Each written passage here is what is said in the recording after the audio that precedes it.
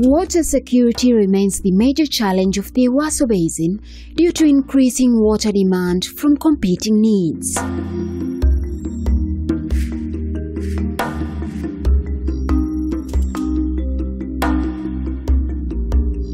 The challenges facing the Ewaso Basin and the residents who depend on it are a microcosm of the tension between centralization, devolution, and ownership of water resources in many parts of Kenya.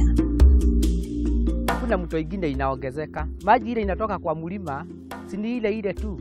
Wakati tunalima wakati ya kiangazi, maji inapungua sana. Hata unaweza enda na ukose kupiga maji na pump juu hakuna maji. Kuna jua kali, kuko na shida juu maji inakuja tunapewa na rationing. Kwa hivyo ukikosa kuchota maji kwa hiyo siku, unaweza kaa hata siku 4 bila kuwa na maji. We have 10% legal obstructors and 90% illegal obstructors.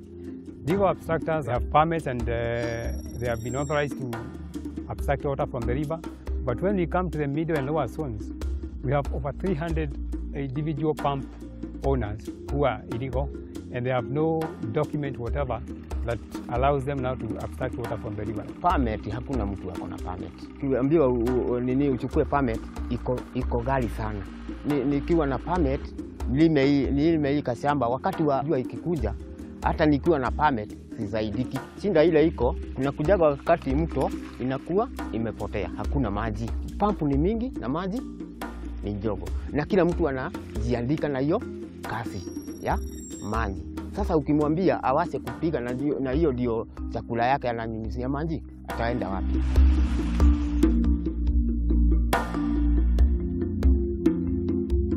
Hii maji ndio tunatumia kwa kukunywa, hata mifugo yetu. Na hii maji inatuletea magonjwa mengi. Sababu hii maji saa nyingine ni safi, saa nyingine ni green. Tukienda kwa madaktari wanatuambia hii maji tunatumia ni mbaya. Sababu iko na uchafu mingi sana. Tunapata magonjwa ya tumbo, ya kila aina, hata amoeba. Tungeomba watu ya juu, wajue hata chini kuna watu. Sisi tuko na shida kubwa sana ya maji. Tukiwa wakaaji wa hapa Kunga. Tunategemea tu hizi mvua ya seasonal rains, inakuja inanyesha kwa mwezi 2. Sasa huwa tunakuja kutafuta maji kwa hii laga, na hii laga si ile ya kusimamisha maji, ni ile maji inapita tu ikienda, ikipita tu ikienda. Kama Wamasai tunategemea tu kushimba chini. Unatoa hii mchanga, changarawe unaondoa, unashimba chini mpaka unapata maji. Ukipata maji ni kama inakaa hivi, inakaa black. Tena hapa tuko na shida kubwa sana ya wanyama wa pori. Mandofu wamejaa kila pahali. Huwezi sema tutafika nyumbani hiyo maji kidogo ishe urudi tena pahali ulitoka pale. Unaweza enda ukute mandofu tena wamefurika hapo kwa laga. Tuko na marori hapa. Hii marori tukijenga hiyo ukuta, hii marori wanakuja kuingia hapa ndani. Kushota mchanga yote. Lori mbili kiingia kwa hiyo ukuta, lori mbili tu inaingia inachukua maji yote. Tukijaribu kwenda kukimbilia wale watu wa neema, tunaambiwa wamepeana licenses. Tuko na licenses ya kuchota mchanga.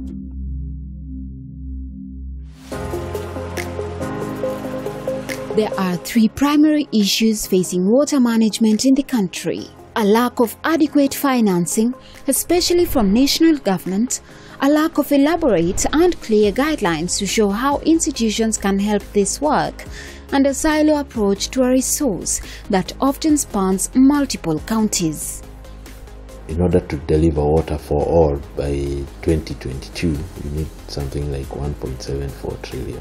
Closer home, we need about 20 billion to do that. If you look at the allocations, it's usually about 200 million a year.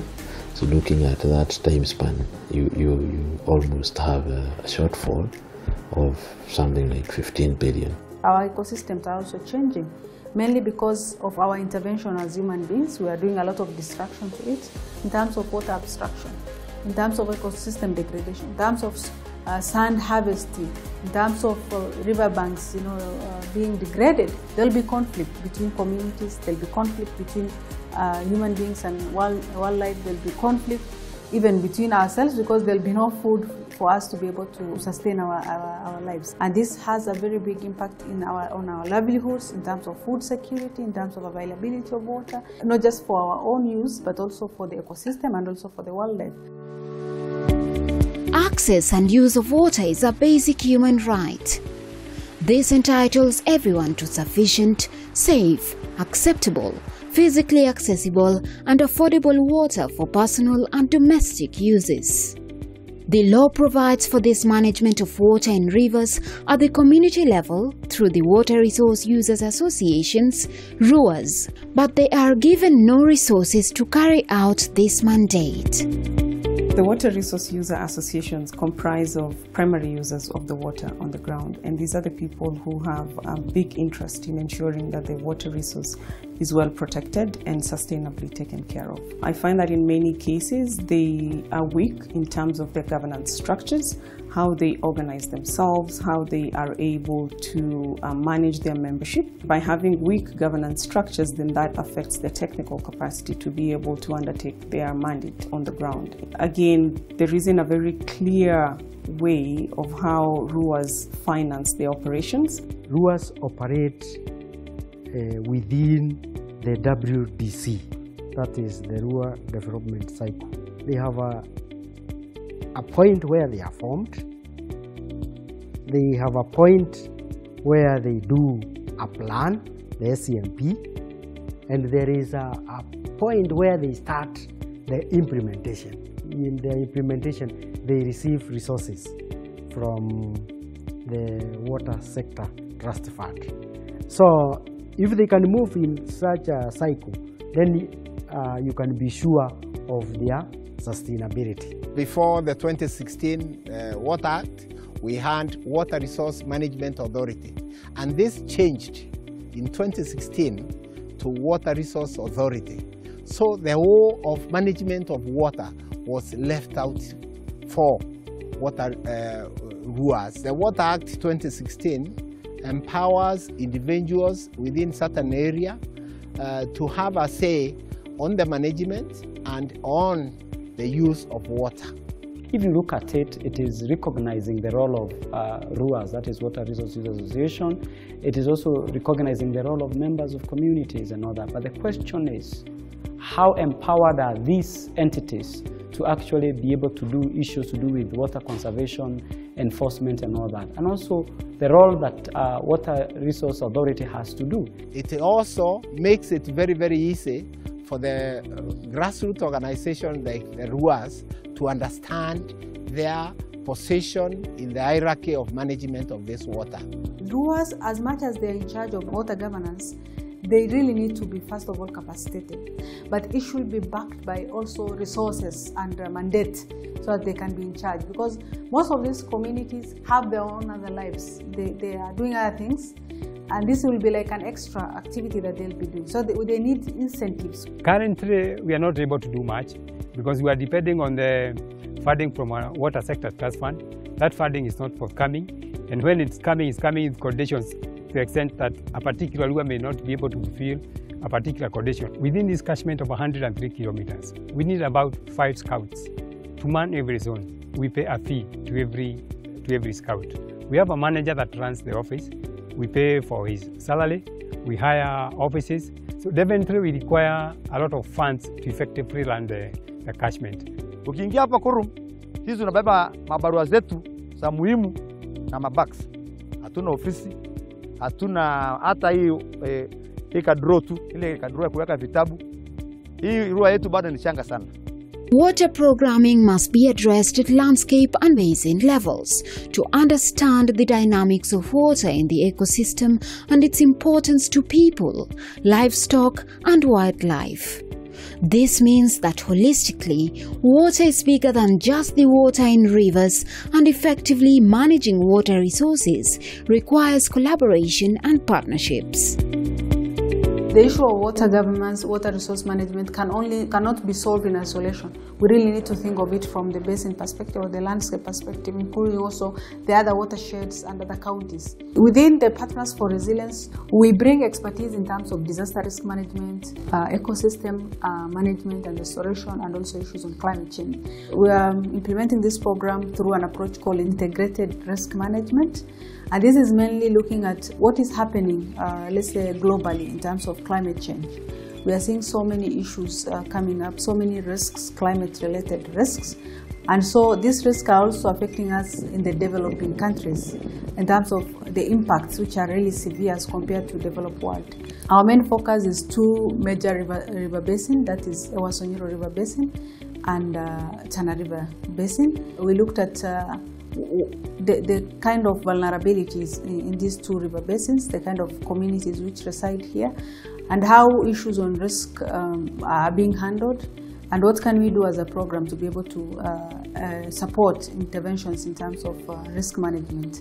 The goal of this program is to build resilience of communities. When 2030 Water Resources Group started engaging with partners in Mount Kenya back in 2015, we found a huge opportunity whereby there was need for a partnership to bring together the different water users. And so having a platform where you can bring all these different users together to address the water resource management challenges, especially around conflicts between the upstream and downstream users, was important.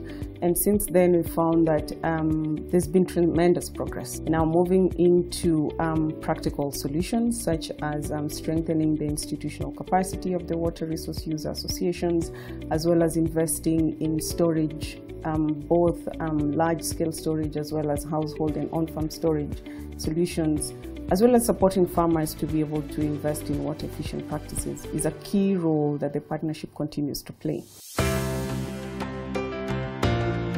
In response to the new laws and the situation on the ground, the people around the Ewaso Basin are trying novel approaches to water resource management in their area. One effective example of these new approaches is the Mount Kenya Ewaso Water Partnership, MQEP, which was launched on the 14th October 2016.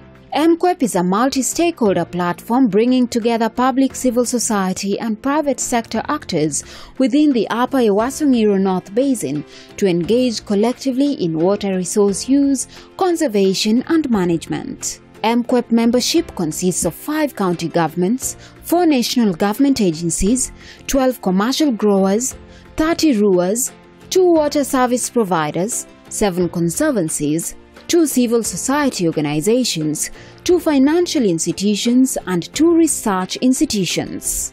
MQEP's task is to provide a platform for dialogue, information sharing, collective action, advocacy and capacity development in order to address the identified challenges. And their vision is water security for all in the basin. One of the biggest roles that Mount Kenya Ewaso Water Partnership is doing is bringing the various key stakeholders together in a common table to have this dialogue about water. I see Mount Kenya Ewaso Partnership being like the nerve center for water management within this region. To achieve the dual objectives of strengthening RUA capacity as an integral organization for sub-catchment level integrated water resources management, as well as increasing water resource authorities' efficiency and effectiveness towards enforcing compliance with standards for the management and use of water resources, we propose a RUA services agreement. a mechanism for strategic partnership between WRA and RUAs, where the RUAs offer specific delegated performance-based services on behalf of the Water Resource Authority. The Water Resource Authority then remunerates the RUAs on achievement of the set performance targets. RUA Services Agreement as a model will help RUAs better manage their catchments, as part of the money collected is to be channeled back to help in riparian protection.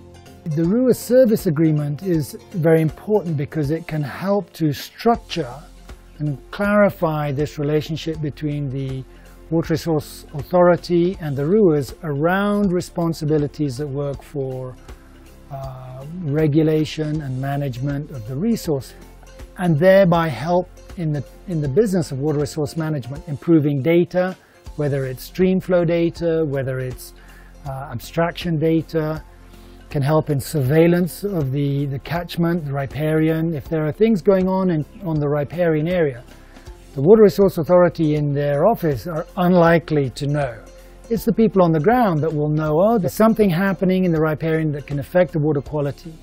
The Water Resource Authority should know about it, but they don't have the capacity to be everywhere. If you have a resource, if you don't have mandate over it, you might not give it 100% in terms of, let's say, taking care of it. So this kind of model is really important to ensure that RUAs actually are in charge in terms of taking care of their resources. But of course, within the policies which are there, not of course acting out of it, but how can they use this kind of model to be able to now put in place better measures, better management structures to deal with the water resource issues. Ngusishu Water Resource Use Association is an example of this approach rolled out in conjunction with the local community. Ngusishu Water Users Association is an association of 16 water projects, 9 commercial farms, 7 community water projects.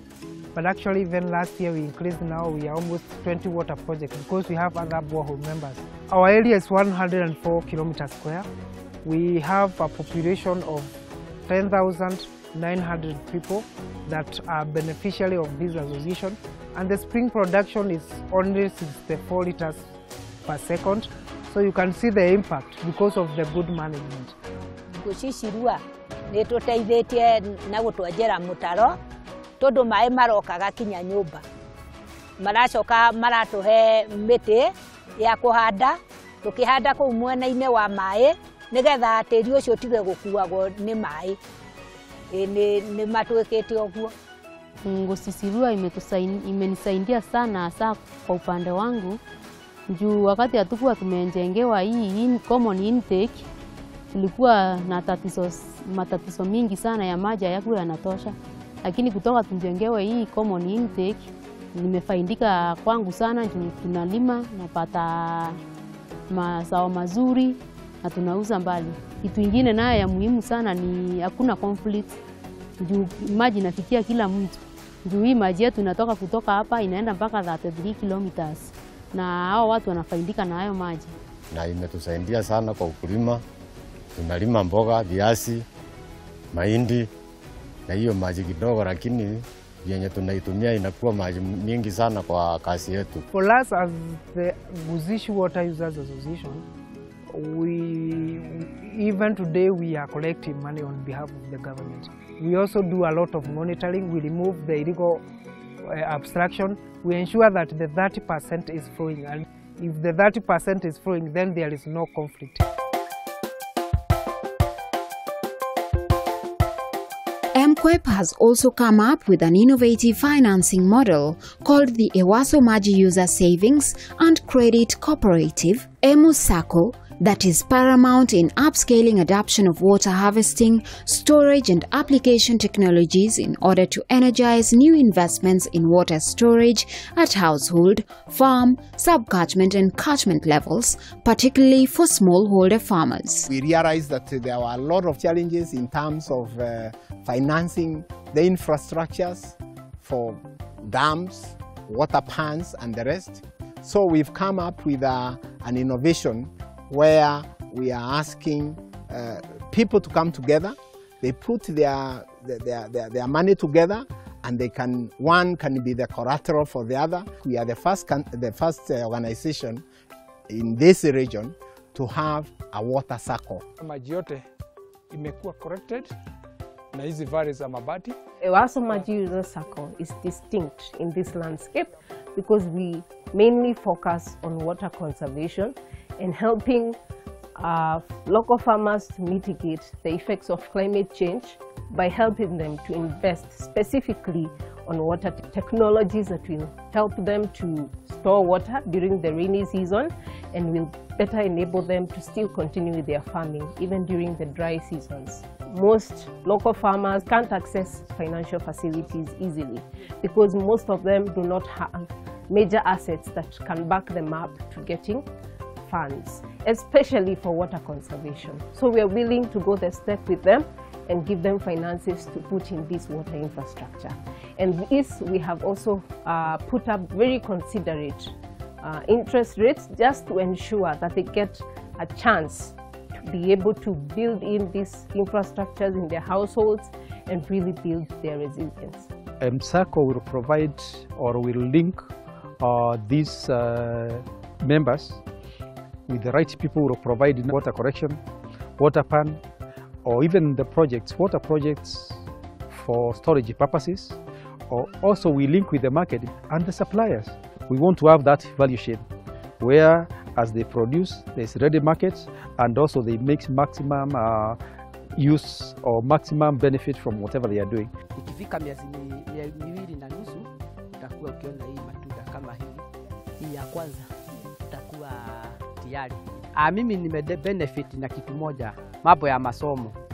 Mimi naenda kwa masomo na ninaeleweshwa kuhusu mambo umuhimu wa kustore maji. Wakati nilienda masomo kwa MSACO, niliona wako na experience ya kutosha, na ndivyo nasema mwaka huu wa 2020 tukifika June MSACO itakuja kwangu na iniwekee drip. Saa hii ukipata drizzles za mvua kutoka huko kwa mabati zitakuja iende tu kama 1 inch, maji yaanze kuingia ndani. Yale mapato kidogo ninapata na isave na MSACO, na nikicha save na MSACO duration ya miezi 3 nimequalify kupata loan ambayo ni loan hainanga ile interest kubwa. Hiyo MSACO nitawa approach hawa, wanaweza kunionyesha leakages mahali nitaweza pata liners, drips na mambo ingine kama hiyo. These residents and the local community are walking a new journey as they balance resource conservation and economic opportunities. With more support, greater uptake and increased collaboration, their successes can be quantified, adjusted and rolled out across the nation. It is not that there is no water. It is only that the Lua does not have the capacity now to know the issues of smart farming and all that to the members. So when that service agreement is there and it's spelled out clearly, we'll be able to manage the water resources. We'll be able now to spread out to our farmers. We'll be able to go to the areas of water use efficiency, water harvesting, and we are not going to get all the issues of conflict that we are getting today. The community are always the riparian members. They are the owners of those intakes. They are the people who, even some springs come from individual lads. So if this model of RUA service agreement can be adopted, then it is very, very easy for the rivers to be flowing. It will help to assist other RUAs to come up and be strong.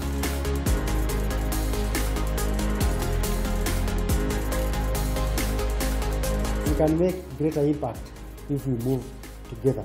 The national government can help maximize and optimize the use of water resources to the benefit of all, as illustrated by increasing their financing toward the water sector, especially at the community level, because community agencies in the sub-catchment are best positioned to operate and manage water resources for the Water Resource Authority using the RUA Services Agreement. This will provide a flourishing framework with a bright future for all Kenyans and the resources they need to thrive.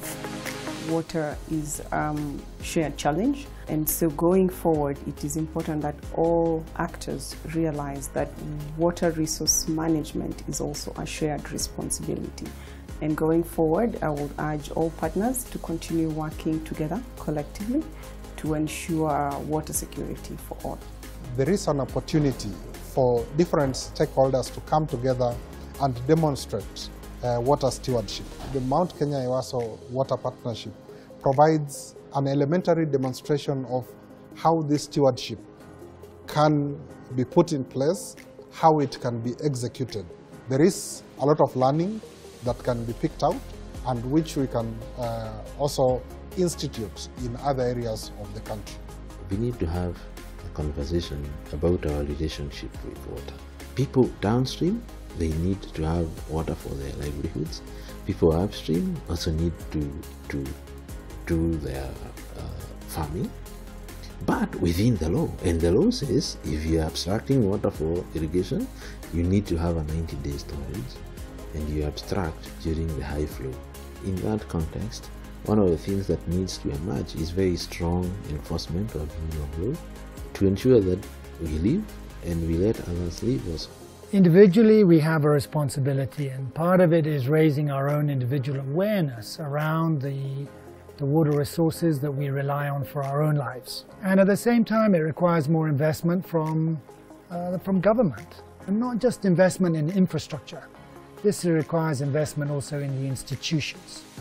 And it, in a sense, brings us back to the Ruhr service agreement, that there has to be an openness to work with organizations on the ground and make sure they have capacity. For the EMUSACO, is something I would like to see it not just implemented in upstream. I would like to see it even in the downstream, because as I say, these water issues are very much interlinked.